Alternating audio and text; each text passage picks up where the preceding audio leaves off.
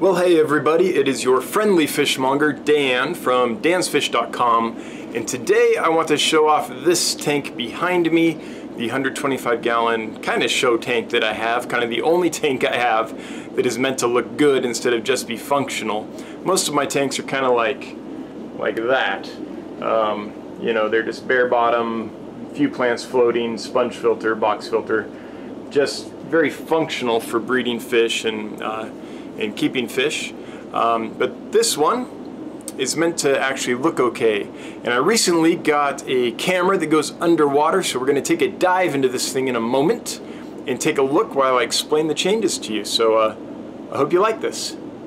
So here we are, just a front view to start of the 125-gallon kind of show tank. And basically what we've got going on here is we took out the sword tails, and I took those out so I'd have room to consolidate a couple different tanks into here. So I had a tank of Odessa barbs that I moved into here, and I had a tank with the Denison barbs, or roseline barbs, or torpedo barbs, whatever you want to call them. So I cleared out those two tanks and put them in here to make some room, and I like how it looks. Let's zoom in a bit.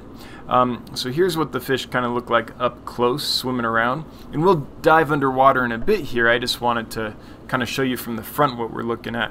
As you can see, this is an old tank. It's been scratched up a little bit.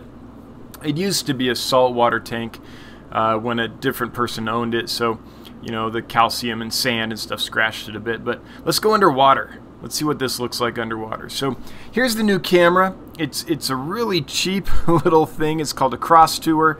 I think it was like $39 on Amazon. So super cheap little camera with an underwater case that you can control via Wi-Fi. And that's what we have. So this is what it looks like underwater. As you can see, those Pogostemons ocellatus octopus that I got from 54 Punchy. In fact, all of the plants in here came from her except for that Java fern, Java fern way down at the end, and the swordtail hiding behind the plant trough there. But that stuff, I trim the Pogostemon all the time, and it just grows like crazy. And behind that is the Ludwigia, and I'm waiting for the Ludwigia to get really high. My hope is that it'll grow up to the very top of the aquarium. It's kind of a nice red color, and then I will plant the Pogostemons ocellatus octopus all across the front of that and keep the Pogostemons trimmed to about, I don't know, 6 inches or so above the top of the trough, so it looks like a hedge you would see on someone's lawn, basically. And so the nice green kind of hedge, and then the red of the Ludwigia growing up behind it. I think that'll be kind of beautiful. So what we have in here, besides those Odessa barbs, which I think are just so beautiful, and the torpedo barbs, or Denison barbs, or roseline barbs, or they have so many names, are a few things. So we've got these angelfish. This gold one in frame is named Goldie. I ordered a whole bunch of platinum angels, and Goldie came in as a contaminant. So just this lone kind of veil tail, long finish kind of gold angelfish. Her fins are so delicate. As you can see, there's a split in her anal fin there. Every now and then she'll get one of those. She'll scrape it on the log back there, or get in a tussle with somebody, and then it'll just heal up pretty quickly. So it's nothing to really worry about. But so I've got some platinum angelfish in here and Goldie. And these are the platinums that have not paired off yet. Every other platinum has paired off and been sold, but these are the ones that are left. On the bottom there in the back, you can kind of see some skunk corridors. I think they're arcuatus down on the sand there. It's hard to see. This is a 6-foot long tank, and it's only 18 inches from the front to the back. So our view is really long and thin with this underwater camera kind of up on the side. I've also got 3 true Siamese algae eaters in here that I got from Fish Guru, Thomas at Fish Guru. And I love them. They keep the algae on this under control.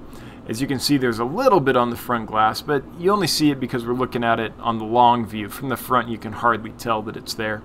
So once a week or so before the live stream is my excuse to scrub the algae off the front of the tank. But that's really all I do. I just scrub the algae off the front, and I don't touch anything else as far as algae goes. So those True Siamese algae eaters do a great job keeping the algae off the plants and things like that. What else is in here? There's a random Hypsolobius killifish in here that I just had, you know, an extra male, so I put him in here, but he's usually in the plant, so he's not out right now. And I think that's it. Oh, the Parkinson's rainbow fish. So Melanotania parkinsoni, they're one of my favorite rainbow fish. When they're fired up nice, they kind of look like flames in the water. These irregular, bright yellow and orange patches on them, and they just a group of them swimming around looks like these little flames swimming around as those irregular patches kind of take your focus. So the tank is filtered with an old Fluval FX5 that has been replaced since with the FX6. I don't think you can get an FX5 anymore, but I have that. And then in the back on each corner, immediately to your right here, and then on the far corner behind the log, are some. It's a reef ready, so they're overflow baffles. And on the one to our right here, I just fill that full of polyfiber, polyfill, you know, that polyester pillow batting basically, or filter floss sometimes. If you want to buy it at a pet store and pay 5 times as much, it's called filter floss. If you go to Walmart, it's called polyfill for a lot cheaper. But and that kind of helps drain or filter out a lot of the particulates and things before the water gets to the FX5. So that makes it so that I hardly ever have to clean the FX5 because it's all getting pre-filtered out, which is really nice because cleaning a canister filter, I don't think it's the worst thing in the world. Some people absolutely hate it, but it ain't much fun.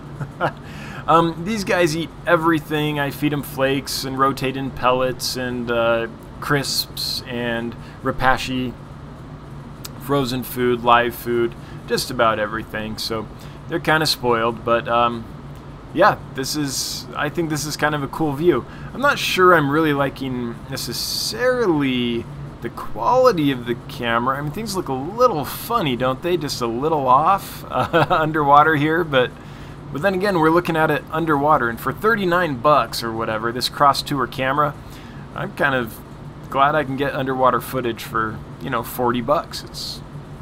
It's kind of exciting. So anyway, that's the update on the tank.